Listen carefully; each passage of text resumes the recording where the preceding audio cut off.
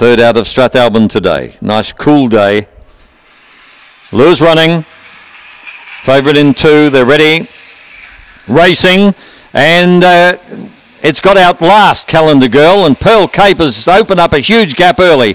Pearl Cape well out in front of He's a Dude. Getting along the inside came Victor Wink. Further back was Brick Lane. They're at big intervals. Delcorn Potts, Calendar Girl. Going backwards, Josie Khan and Woodside Pixie. On the home turn, Pearl Cape is a safe winner. It's out by 3 or 4. Beats He's a Dude. Brick Lane. Fourth, probably Victor Wink and those in front of Delcorn Potts.